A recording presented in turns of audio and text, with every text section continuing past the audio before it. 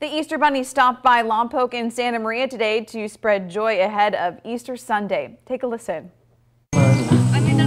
Today we have a Easter egg drive-thru for Lompoc. Typically we have an Easter egg hunt, but due to the coronavirus we had to cancel last year's event. So after a one-year hiatus we wanted to come back, but in a safe way, so that's what we're doing here today. Happy Easter and thank you for letting us come. Happy Easter! Yeah. Thank you.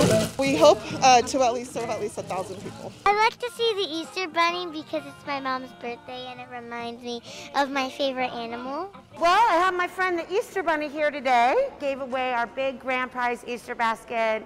Everybody needs a picture with this guy. So lots of kids showed up. They were able to get a photo. Oh, perfect, Mama. I was excited to see Easter Bunny and I'm with my kids.